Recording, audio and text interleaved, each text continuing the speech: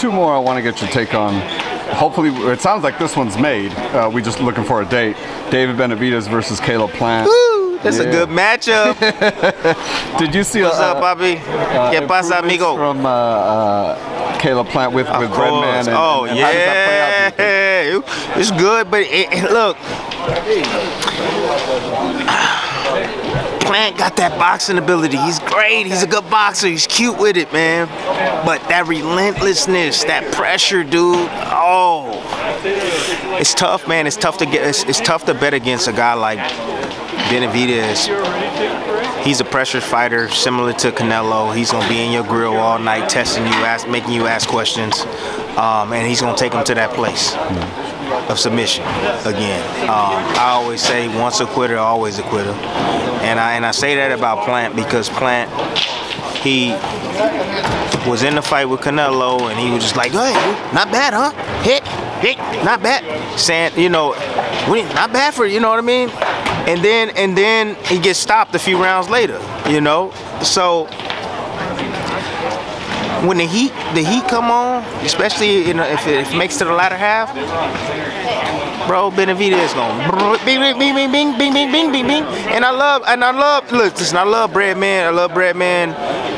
Great knowledge of the game, man. The respect, Breadman. Great knowledge of the game, but he can't go in there and he can't fight for Benavidez. I mean, fight for Plant. He can't fight for him. So.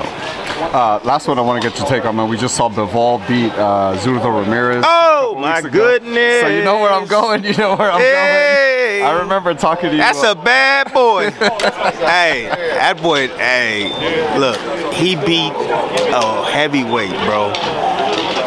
Ramirez comes in around 200 pounds, bro. He bagged him up. I'm sitting there, man. Julian should have. You should have called me, Julian. Dang, you should have called me, player. Cause the game, I was like, what kind of game plan are you doing? You trying to outbox a boxer? What the hell are you trying to do? And you getting pushed on your back foot? From the opening bell, I was blown away. I was like, oh my God, what is he doing? What are you doing? You're supposed to be pressing forward, using your size, using your strength, trying to bully this guy. You know, get to him, let those combinations fly. He didn't do that. And I was like, saying to myself, like, I tried to understand the game plan, and then it was too late when the shift happened. It was too late. Way too late. But Bivol, that's a bad dude, man. And the crazy part is Bivol was a smaller man, and his ability to control distance and still manage to move forward at the same time, dude, that's some brilliant stuff, bro. I got Bivol when he fights Beterbiev. I was just about. I got Bivol, man. Man, listen to me. I'm telling you, man. You have to explain that. Dude, look, it's all. Bivol knows every aspect of the ring.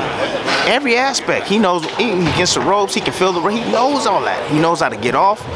You know, he has his control game is fantastic as well in the inside. We said he didn't have an inside game. Shit, Bivol got an inside game. He does. He puts these guys in positions and then he takes advantage of it. He lets his hands go. You know, I never seen Ramirez scared to really put out. He was scared, and every time he put out, he was off balance, and Bivol stayed close enough and at the right range, let them hands go, bing, bing, bing, bing, bing, and teed off on him. So, man, look. I think power maybe be a difference. Man, look. That defense of Bivol, I'm telling you, I know the power, or whatever you want to say is different, or whatever, hands of stone type of power. He still got to land that stuff. He still got to figure out a way to land that stuff. And it's a 50-50 fight due to the power. And Beterbiev is smart as well, but the legs, that's the different element right there, baby. That's the difference right there.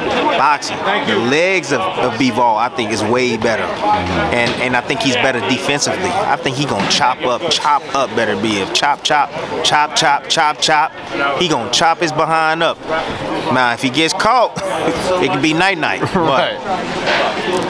IQ way too high, man. This dude top five on my pound for pound, no doubt about it. Bivol's a bad boy. Yeah, he is. He might be fighter of the year. No, that's no doubt. Oh yeah. He be a Canelo, and then he goes and beat a champion and has 40-something fights like that, bro. And like toy with him, bro. I didn't think he was gonna be able to toy with him like that, bro. Toy with it. Easy work. Unreal. Anyways, dog. Thank you so much, Tim.